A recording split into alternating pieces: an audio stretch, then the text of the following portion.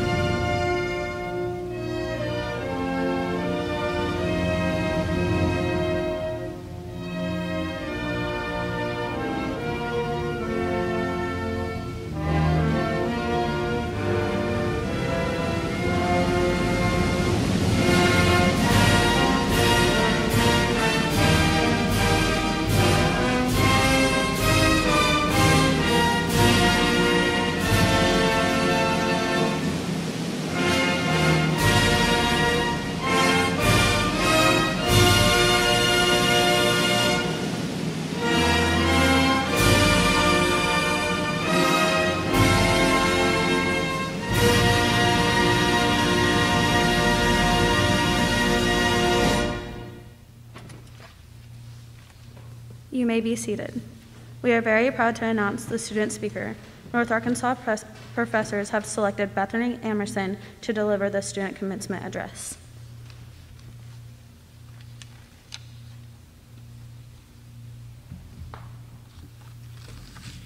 Thank you. The invocation was presented by Hannah Weaver of Bergman. Hannah is the daughter of Cynthia and Andy Carboni and Brad Weaver. She will receive an Associates of Science in Education degree. I'd like to echo Hannah in welcoming students and faculty to North Ark's 2020 graduation. I can't tell you how much I've missed seeing your faces. Well, at least half of your faces. I first want to start off by congratulating my peers for all of the hard work and dedication that has brought you to this grand moment of excellence. It has been an honor to grow and to learn with all of you here today. Amongst us are parents, athletes, and first-generation graduates. And I know that we have all had a unique set of obstacles to overcome that has brought us to this day. And I know that while our friends and family could not be here with us today, they are so proud of us. We have proved to ourselves and to them that we are capable of accomplishing great feats. Some of you will be moving on to universities, and others will be entering into the workforce. Regardless of your path, we stand here together on the precipice of our future. And I want to challenge all of you to take hold of the opportunities that lay before you and have the courage to be bold. And I challenge you to constantly be working toward being kind and joyful in all the things that you do. The world will not always be kind, and we will all face challenges. But my hope is that you treat the obstacles in life as opportunities. opportunities to be humbled, to shift your way of thinking, or to create a stronger, better version of yourself. And my heart is heavy to close this chapter here, but I know that the future is bright for all of us. Our time here at North Arkansas College has come to an end, and I want to thank our teachers that have delivered us with the knowledge and skills to take on the next chapter of our lives. The faculty and staff here at North Ark are very special to me. I have come to know and to love them. They have been the best instructors and some of my most valued friends. I also want to thank my family for encouraging me in all the things that I do and for supporting me throughout my pursuit of higher education. Finally, and most importantly, I want to thank God for bringing us all here together to this moment. I know that without His guidance and mercy, I would not be standing before you all today.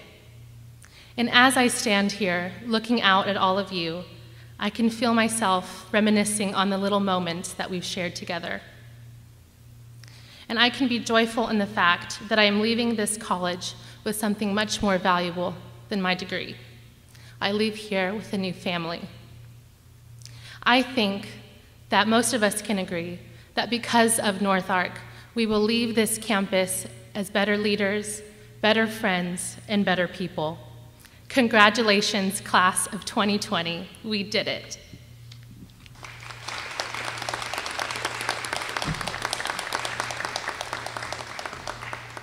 Now, I'd like to introduce to you all Dr. Randy Esters, President of North Arkansas College.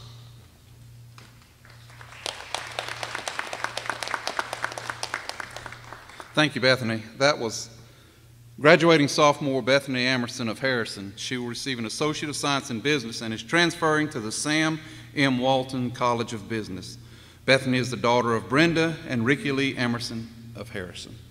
And I want to join her this morning in welcoming you to this very special occasion, not only those of you who are here this morning, but also all of you who are joining us remotely. And I want to acknowledge that we had a little over 200 graduates scheduled, and many are working, many had other commitments. So I want to make sure that we include them in our congratulations as we go through the ceremony today. This is an institution that has been dedicated to your success, and part of that success is driven by an outstanding board of trustees, and we appreciate them. We're grateful to our trustees for all their efforts, and I'd like to introduce them to you this morning. Please hold your applause until they have all been introduced, and I'm going to ask them to stand. They're sitting behind me. I'll ask them to stand as their names are called. R.G. Ernest, our chair. Scott Miller, who's not here this morning. Sarah Newman. Bill Lovell. David Evans. Sarah Jo Finley. Chris McNew, Kevin Cherie, and Don Tomlinson. Let's give them a round of applause.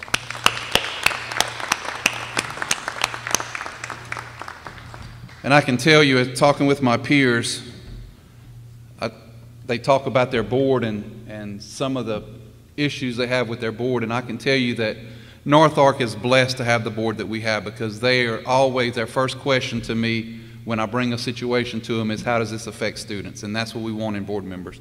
I'd also like to introduce a few other important guests. Please stand as your name's called. They're also seated behind me. This will be the President's Cabinet, and I get a lot of folks say how successful the opening has been and how much planning has gone into it, and folks tend to congratulate me, but I want you to know, and I want everybody to know, that I'm a small part of a great team. And the folks that I'm going to introduce now are the members of that team who take the voices of all of the faculty and staff and all the employees and students. They take those voices and they bring them to meetings, and we share and we listen and we make decisions based on that. So I just want to brag on the team that we have of leadership for your college. So I'm going to start with Dr. Rick Massengill, who's the Vice President for Academic and Student Affairs. Where you at, Rick? There you are. Dr. Rodney Arnold, Vice President of Institutional Advancement, Mr. Richard Sipe, Vice President, Finance and Administration, and Tavonda Brown, who is Dean of Students. Let's give them all a round of applause.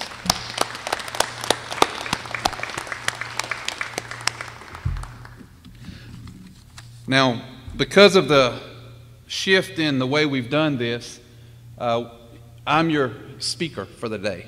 I'm sorry, I apologize in advance. We are streaming this and we're also recording it, and we want to make sure that everybody has access to your celebration. And I know that you went from struggling every day to get to class, to study, to get your homework done, to all of those normal things, to in the blink of an eye, trying to fight for an internet connection, trying to make sure you have a camera that works, trying to make sure that your computer will boot up properly. And you know what I find ironic? If I'm playing on Facebook, or if I'm looking up the next best coonhound, or if I'm looking up something that has no importance at all, my computer works beautifully. But the moment that I need to get on to an important meeting, or the moment I have to participate in a class, guess what? Solar flare, somebody cuts the line, a car runs into the pole, something happens. So we know that we've had all of those struggles. You've also tried to find a quiet place to study, or a quiet place to have class where your little brothers and sisters don't run through the room naked and everybody sees them on Zoom. It's happened. You've tried to interpret those emails from your instructors that they understood, but you didn't quite get what they were trying to tell you. And you've also had to send emails to your instructors confirming that you did send that email that's still lost in cyberspace somewhere. So we know that a lot has happened. And then you take all of this COVID stuff that's going on and you throw in riots and civil discourse and social upheavals. And what a year 2020 has been. Jeez. And then we got the political environment. Elections are coming up. And y'all, sometime I think I'm watching an episode of Jerry Springer instead of politics. I'm not sure what's going on with all that, but I keep waiting for an ad to come on saying Jerry, Jerry, Jerry. So, yeah. So I promise I'm not going to speak long. I'm going to use other people's words and other thoughts to convey a message to you, and I hope it's not off base. The first quote is from John Wesley, who was the founder of Methodism, and he was the first one to write, "We have to agree to disagree." You've all heard that. Well, John Wesley is the one who was first to write it. Here's his quote: "Though we cannot think alike, may we not love alike. May we not be of one heart, though we are not of one opinion. Without all doubt, we may. Herein all the children of God may unite, notwithstanding these smaller differences." I want you to do an imagine trick with me this morning. I want you to imagine a line going this way. Okay? Here's the end of the line. I want you to write the word love on this one, and then draw a line after that. Write the word complacency, and then go a little further down and draw another line and write the word hate. Okay, so you've got a line with three parts of it: love, complacency, and hate. And each of those lines that's up and down, those vertical lines, I'm going to call those "they are different" lines. Where does someone have to fit to go into either of those thirds? In other words, how different does somebody have to be from you before they go into the complacency line? And complacency means live and let live. Doesn't mean you don't care, it just means live and let live. How different do they have to be before they cross from love to complacency? And then how different do they have to be from you before they go from complacency, live and let live, to I hate that person? Where does that have to be? I'll give you an example. I have a son who is mentally and physically challenged. He is very different than everybody in here. Where does he fit on that line for you? What if his skin was a little darker? Where would he fit on that line? What if one of my kids, and I'm thinking about myself now, what if one of my kids maybe decided to change religions, would that move them from one third to the next? What if one of them went broke and were poor? Would that move them? What if they were gay? Would that move them? You know, how different does a person have to be to move from love to complacency to hate? What does it take? Now, I can tell you, some of you said, oh yeah, but that's your kids, it's different. You love them. Exactly my point. I can tell you that if you invest in getting to know people as human beings, if you invest in getting to know people as people instead of as a cause, they're going to take a different position on that spectrum that we've been talking about. That line will move. And I can also guarantee you that if you invest more time in trying to love people, if you invest more time in trying to get to know people as people, instead of as a religion or a skin color or a doctrine or whatever it is, you get to know them as a people, the chances that they'll stay in that positive zone is better. Now I'm going to tell you something, and I may get in trouble for this one, but I'm going to say it anyway. Small-minded people do not tolerate most others, but most others do not tolerate small-minded people. And folks, that's going to affect your profession. If you go to an interview and your boss or whoever's interviewing sees that you're a small-minded person, your chance of professional success is going to decrease. The next is not a quote. The next one is a proverb, an African proverb that I heard when I was working in Tanzania, and it says, drop by drop, the drops become a river. You're one person. Every one of you is one person. So that means your vote and your opinion, your actions, your example, your legacy, that doesn't count, right? Because you're only one person. That is so wrong. Everything starts with one person, drop by drop. Let's look at this COVID nonsense that we're dealing with. That started with one person who was infected with a virus, who infected other people, who infected other people, who infected other people, and now we have a global pandemic because of one person. And you know, I'm told that once this pandemic, this virus gets in a household, it's very difficult to keep it from the other members of the household, that everybody in the household is going to be infected. Well, there's other things that are more contagious than COVID or any other virus. Some of those things are complacency and hate and violence. Those are terribly contagious. But you know what's also contagious, even more so than that? Love, peace, tolerance, civility, treating each other with respect. A virus, you have to be in close contact. But those things that I just talked about, love, respect, all of those things, those can be transmitted and are contagious across oceans and spread at the speed of light. Your individual actions are contagious. And just like that virus where it spreads in a household, all of the things I just mentioned spread in your household. If you express hate every day, your brothers, your sisters, your aunts, everybody in that household, it's going to be contagious. But if you express love and tolerance and respect, those things are contagious as well. And finally, I want to tie this all together with a quote that these folks will know because I used it last week. It's from the great and wise Bob Marley, who's probably stoned when he said it, but he said it anyway. You never know how strong you are until being strong is your only choice. You never know how strong you are until being strong is your only choice. We know this world is changing, and 2020 is a little bit different because it's changed more than I can remember.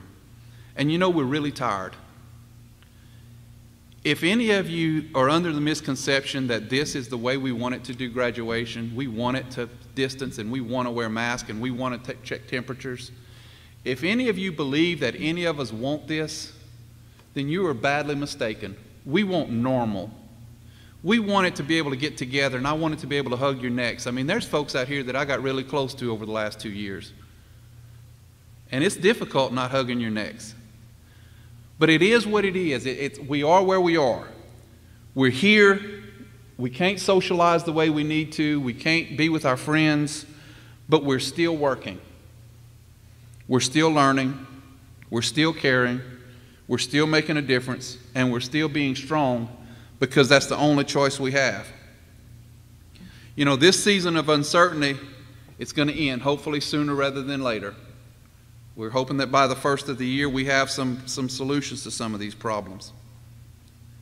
And we're going to be in a position, and you're going to be the decision makers, to put things back together because it's been torn apart. And when I think about putting things back together, like our communities and our families and our extended families, my little mind goes to our library. Y'all were here when we tore apart the library. It started out changing some windows. And that $13,000 job of changing up some windows turned into nearly $1 million expense. And y'all, when Kevin Summers came in and told me that this is the problem and it's going to cost this much, I'm not sure if it's possible to swallow your tongue, but I think I did. We had a choice to make. And we, as a community, as the North Ark family, we came together and we said, do we want to put this thing together the way it is or the way it was, just fix the problems, put it back? Or do we want to reinvent it to make it better and stronger and more alive? And we chose to make it better. So if you were here before and you know the old library and you know the new library, we took something that was a little outdated, that had some issues, we tore it all apart, then we put it back together, and we saved what was good, we saved the relics that were valuable, and we threw out the stuff that wasn't. We made that place more people-friendly and more alive. And you graduates are in that unique position with this situation. It's been torn apart. This world has been torn apart. Your generation, you graduates, have the opportunity to put it back together. And how are you going to put it back together? Are you going to build it bigger, better, stronger? You're going to throw out the stuff that is bad? But I want to warn you, or maybe just give you a word of caution. Don't throw out the baby with the bathwater. There are things that we want to keep. There are things like, I don't know, like respecting our elders, like respecting our heroes. You know, those are things that matter, that were old, that are from the past, that maybe we need to bring out and we need to dust off and reintroduce. So what kind of changes? Maybe we need to cut down on our travel time, use the technology we've learned or been forced to learn with Zoom to cut down travel time so we can spend more time with our families. That's maybe that's something we can redo. Maybe we can learn to appreciate, finally, the unquestionable value of a hug or a handshake. Maybe those are some things that we need to bring back after we rebuild this place.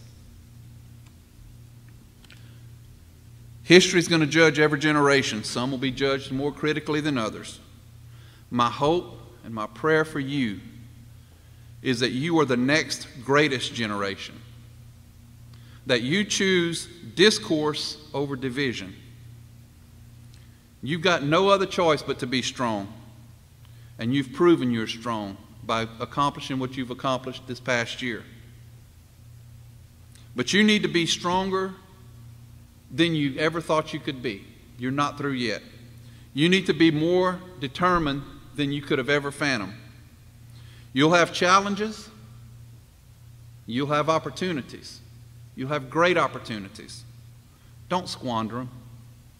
Rebuild this thing the way that it needs to be done. And I'm going to wrap it up by asking you. No, I'm going to wrap it up by begging you to be strong, be moral, and be united. Thank you.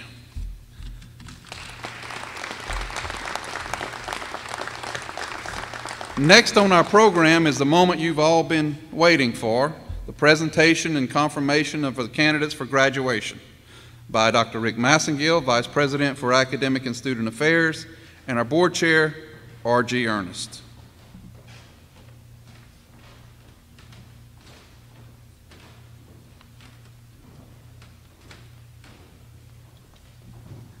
I want to take just a second before we get into the part that you're here for, and wow, what a powerful message. And I would like to say you're my first graduating class as VP here at North Ark, and I can't think of a better group that I would want to be associated with than this one. I mean, I look out here and I see fighters, and I don't mean physical fighters. You overcome. It would have been easy to fold. It would have been easy to say, hey, I'll take a gap year. I'll put it off for a year. But you saw the challenge. And I have a saying that, and my faculty have heard this, and I have the distinct honor of representing the faculty this morning. We never fear our opponent, but we respect them. You respected it, you overcome. I commend you, and I'm so proud of every one of you.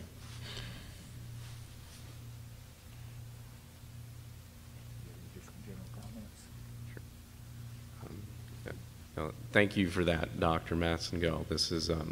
This is certainly an out of the ordinary commencement, and I am very proud of all of you and everything that you have overcome.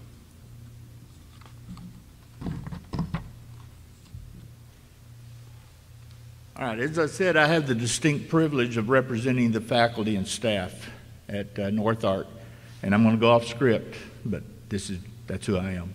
I would like to ask the faculty and staff, if you've had any part in touching these students, please stand with me while we confer their degrees.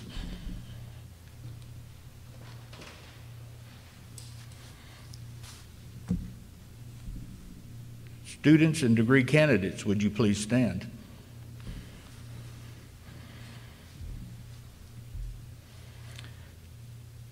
Chair Ernest, the following students standing before you and degree candidates have completed the course of study as prescribed by the Board of Trustees, as administered by the faculty, and it's my honor to respectfully present them to you for degree. Thank you. Now the Board of Trustees, upon recommendation of the administration and the faculty, certifies that you have satisfactorily completed the various course requirements in your academic disciplines. By virtue of the authority vested in North Arkansas College by the state of Arkansas, I hereby bestow upon you your respective certificates and degrees, and certify that you are all entitled to all rights, honors, and privileges thereof. I congratulate our graduates on this accomplishment and wish you all well in the future. You may be seated, and we will begin presenting the degrees and certificates. Thank you.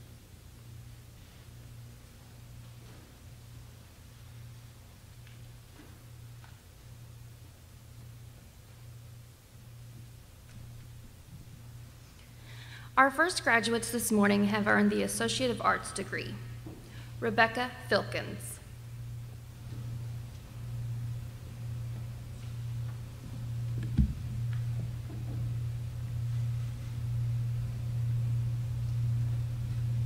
Krista French.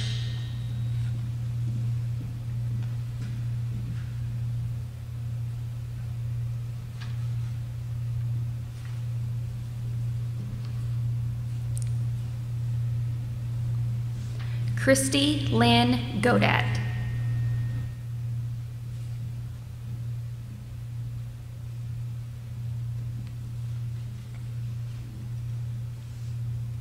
Roslyn Helen Haley.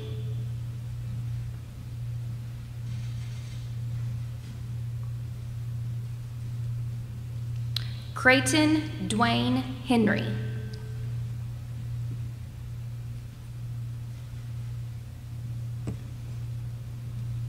Logan Holman.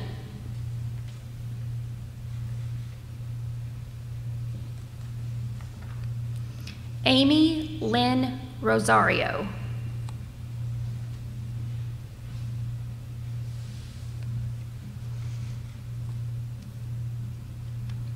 Brooklyn Schmelter.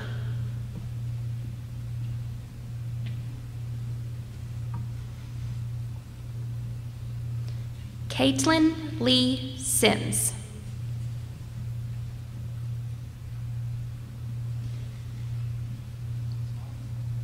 Hannah Jane Smith.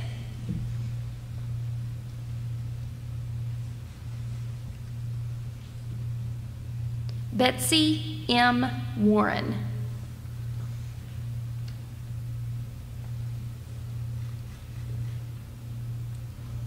Associate of Science Business, Bethany Amerson.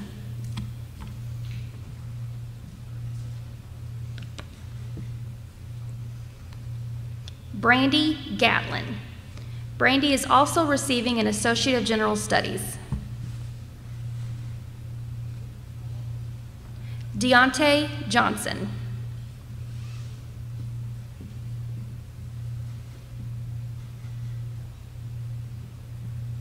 Associate of Science Education, Clady R. Ivaska.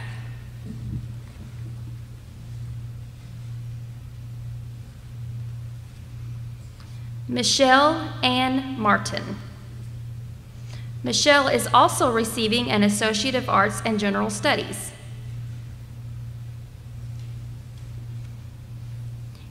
Hannah LaJean Weaver. Hannah is also receiving an Associate of Arts. Associate of General Studies, Tony Butler.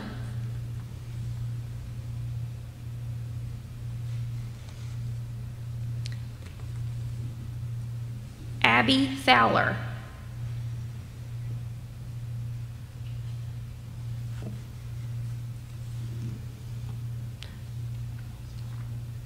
Jordan Phillips.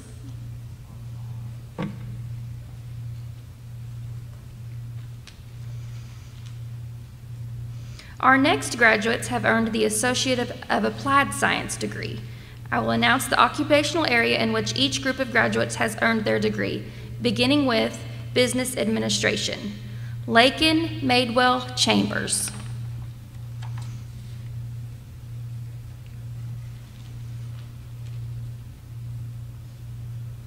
Amanda Estep.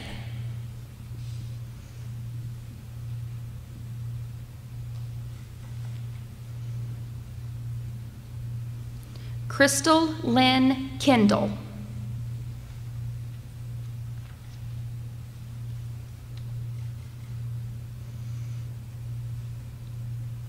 Jennifer McMillan.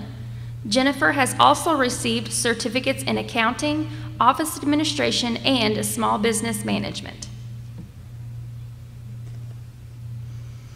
Morgan Alexandria Shields.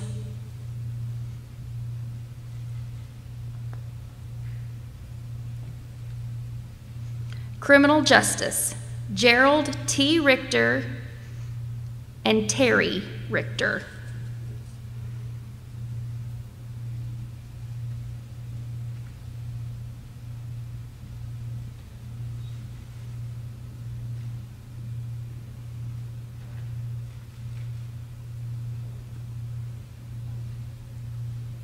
General Technology, Benjamin J. Chapman. Benjamin has also received a certificate in small business management.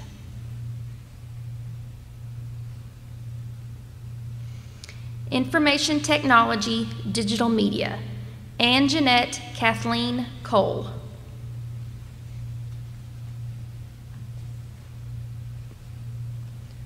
Joelle Blair Gribben.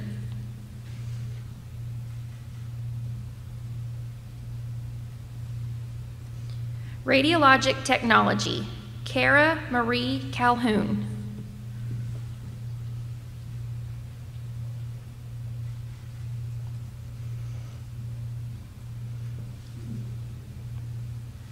Cassie J. Hale.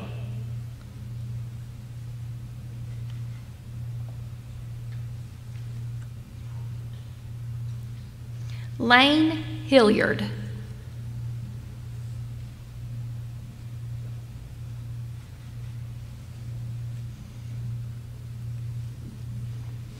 Nolana Johnson.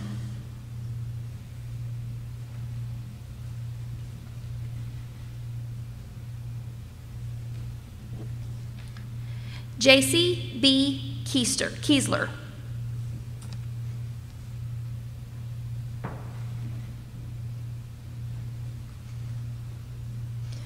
Crystal Denise Kunsel.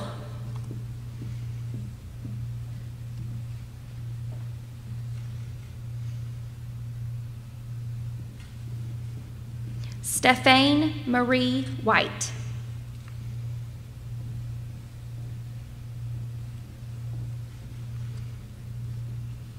Registered Nursing, Erica Shea Lamar.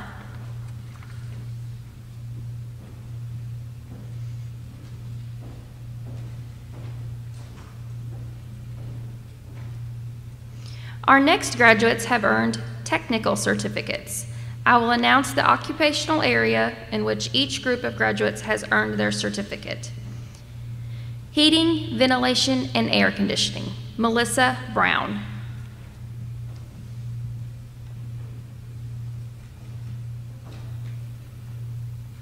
Practical Nursing, April D. McGehee. April has also received a certificate in medical assistant.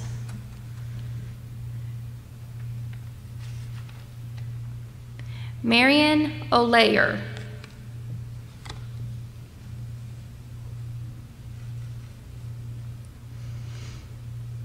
Our next graduates have earned certificates of proficiency. Nursing assistant, Marlon Herrera de Leon.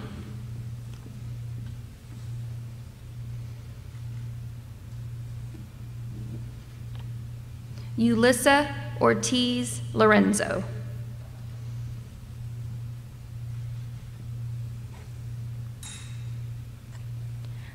Talia Spiva.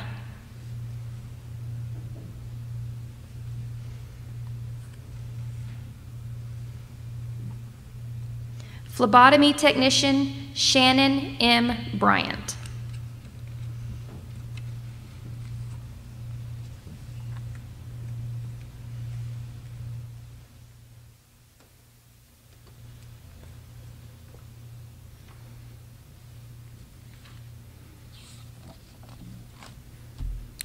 And now, graduates, please rise.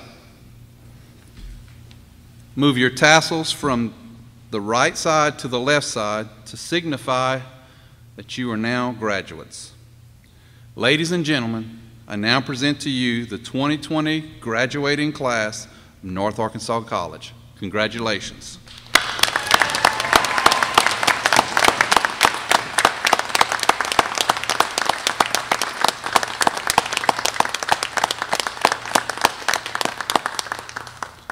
Graduates, you may be seated. In a moment, we'll hear the benediction. The benediction will be presented by Lane G. Hilliard of Harrison. Lane is the son of Christy and Shannon Hilliard. Shane received an Associate of Science in Rad Tech today. And the benediction will conclude our commencement. Once the benediction is through, the marshals will excuse attendees by row. So if you'll just stay seated until you're dismissed. Lane.